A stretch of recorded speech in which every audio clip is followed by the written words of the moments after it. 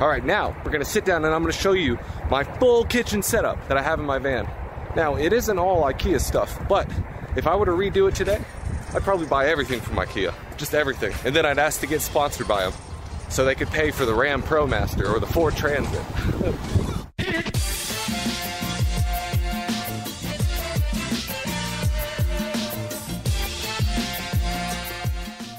All right, let's take a look at my kitchen and the setup and all the cool stuff and some cool things that you can get to. Right away, this is the most important. It's also one of my favorite pieces of technology. It's so cool. It's a butane gas stove. It's super portable. This folds in on itself and it comes just this thick. You can see the light causing a glare on the screen. This whole half is so bright. Maybe I can correct that in Adobe Premiere. But you just see, you unlock it. And what's cool is if this is flipped the other way, you can't unlock it. So it's super safe. It's not ever gonna activate itself while you're driving. There's nothing that'll fall on it and activate it.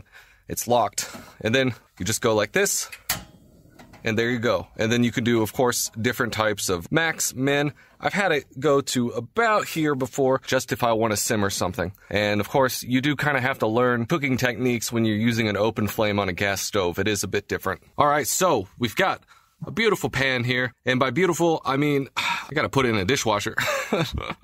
But it's a non-stick, just normal size of saucepan or whatever you call that. Works really well. I like the non-stick stuff because obviously it's way easier to clean. I might consider going for like full ceramic stuff because then it's just so easy to clean and it doesn't have the toxic film that the non-sticks have. All right, this is a cool thing. This is a Jetboil.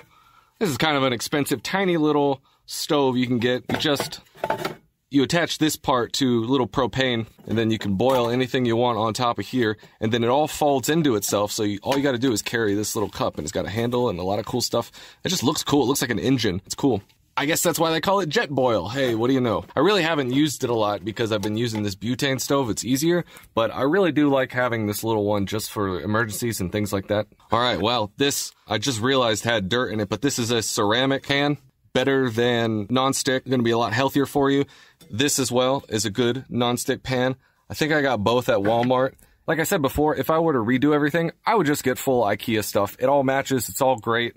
It's probably cheaper than what I paid for these. Neither of these are a full-size pan, but I think it's even better to have something that's this type of size. You want portability. Here are the IKEA plates that I talked about. They're actually really heavy. What are they made out of? China. They're made out of China. No, but they're like ceramic or something. It's very heavy. So I wouldn't recommend these old style ones, but the new ones seem a lot lighter, and I carry a couple of these. There's more in the cabinets. We got all of our utensils. Here are the awesome IKEA knives that I use. They're just so fantastic. They're really great. Super sharp, everything like that. You can't go wrong if you get the, I think it's $8 knife set. It's perfect. We got our, like, cooking utensils, things like that. These are actually new. These are awesome, cool type of rubber. I haven't used them yet, as you can see by the tag. Walmart, from Walmart. And of course, the storage we talked about before. Glass Tupperware keeps your food a lot safer. You can reheat things in it. You can do all sorts of things. It's microwave safe. Not that the van has a microwave. I definitely recommend glass ones, but they are really heavy. And like I said before, I will sometimes indulge and be not so good and get disposable bowls or plates. I know. If I'm running really late and I don't want to clean, there you go. Now, if you want the best utensils you can get, I got something for you. Ba-boom! Whoa, what is this? Wow, it's a fork, it's a spoon, and it's two of them. Whoa! Here's a can opener and a knife. Whoa, and you can put it together and it's got a keychain. This is awesome. Where could I possibly get one of these? On my website. Yeah. You can find one of these on the website along with all bunch of other cool type of things. The link is in the description. I mean, other than the fact that it's useful and you could carry it, it can go on like a keychain and stuff. Other than just being that, what really impresses me with it is just how durable it is, what high quality it is. It's pretty heavy. It's got like substantial weight that makes it feel like it's like really sturdy and herdy. I like it. I eat with it all the time. And people always like compliment me on like, whoa, that's cool looking. And I'm like, yeah, at nomadiclife.org.